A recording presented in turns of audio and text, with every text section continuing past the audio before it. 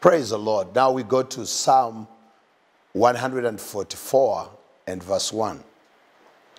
Blessed be the Lord Jehovah, my rock, who trains my hands for war and trains my fingers for battle. The psalmist David ascribes all the military victories and achievements he has had in the battlefield to the Lord. He says, the Lord, number one, is my rock. He is my stability, the stability upon which I have built my life. He is the rock under my feet. You remember that old hymnal?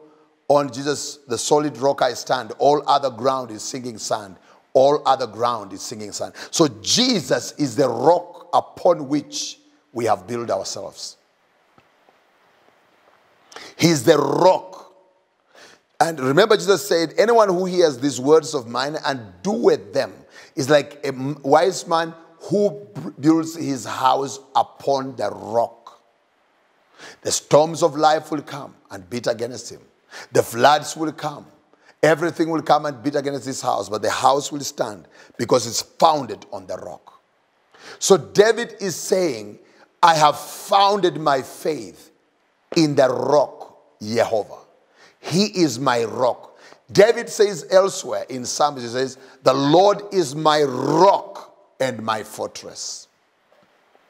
He is my hiding place. Whom shall I fear and whom shall I tread? You must come to the point of understanding. You know, I have told people over and over again, if you see someone succeeding where you are struggling, that person knows what you don't know. Look at David.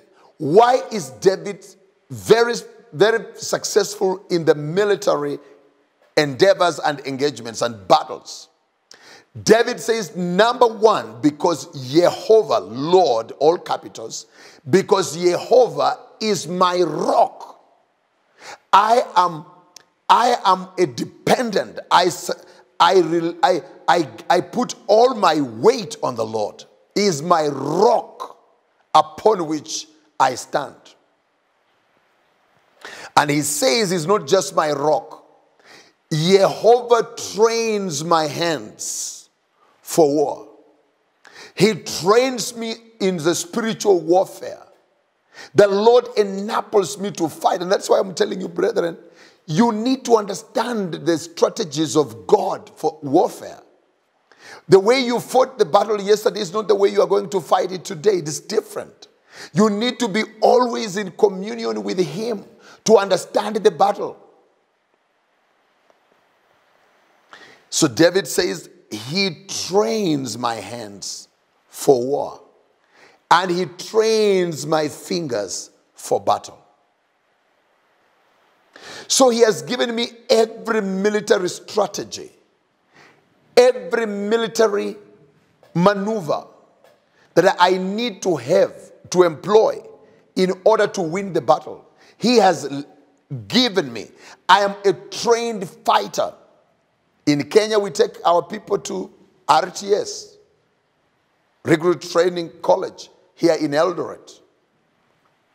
Or we take them to Lanet, for those who do cadets. But you see, for you and for me, dear friend, we are not taken into the military training college on this earth. We are trained by Jehovah to fight. Look at that young man called David, and look at his brethren, his brothers. And look at King Saul. These were professional fighters, professional soldiers, experienced professionals. But when they faced Goliath, they were dismayed and their knees were knocking against each other.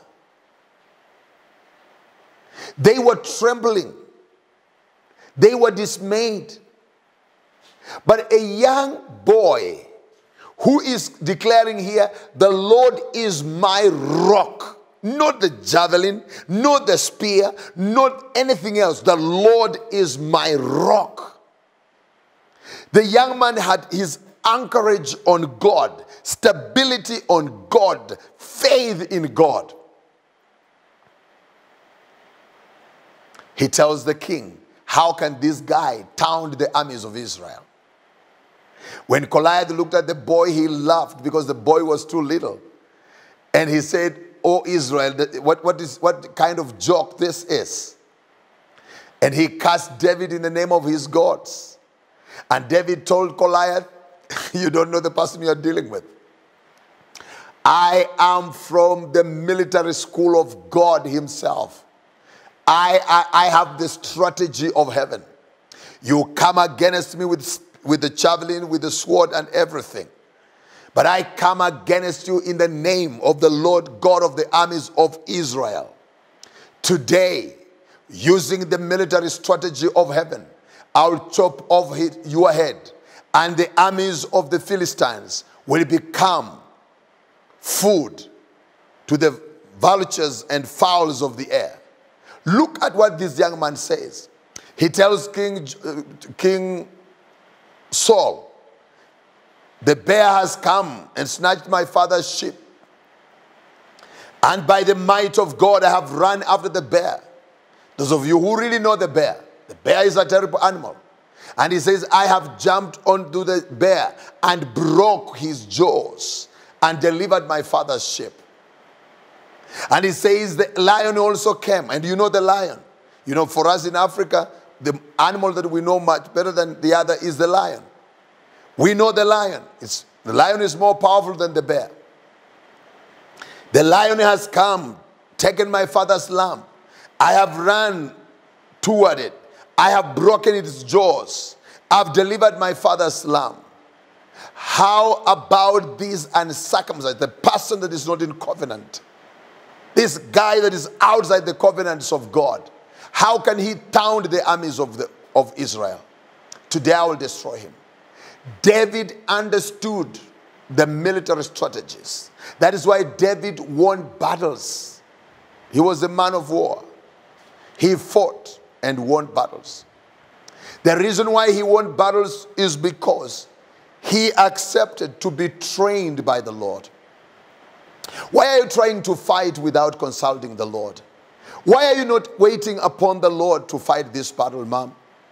Sir, why are you not relying on God? Is divorce the solution?